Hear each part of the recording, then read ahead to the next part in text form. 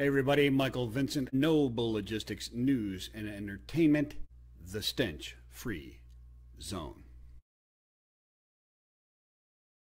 Returns are here to stay, as the inability for brick and mortar retailers to operate over the pandemic caused an exponential growth and explosion in e-commerce.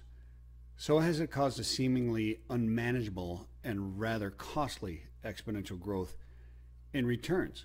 The returns from this past holiday season promise to be a record-breaking, if not bottom-line breaking, for retailers, a 63% spike. Part of the problem is bracketing. That's when consumers order the same thing in multiple colors and sizes with the intent of utilizing the free returns option. But e-commerce is getting smart and not offering a lot of free returns anymore, especially during the holiday seasons. The question is, can the returns process be used to the advantage of the retailers or not?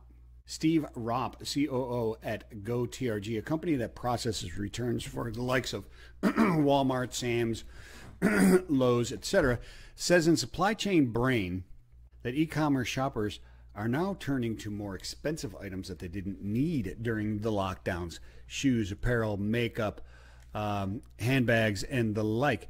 These much more expensive items are causing returns as a percentage of sales to escalate. He suggests not to penalize the consumers or make returns more difficult, but to utilize the returns and returns process to bring customers back into the brick and mortar stores and increase sales via return channels.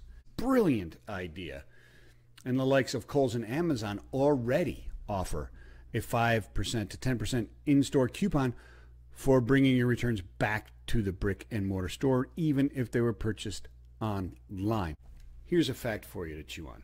From December 15th through the 24th, BOPIS, or Buy Online, Pick Up In-Store retailers sold 7 times more than those that did not offer the service. Utilizing your returns logistics network to your advantage as a retailer, the opportunity is there.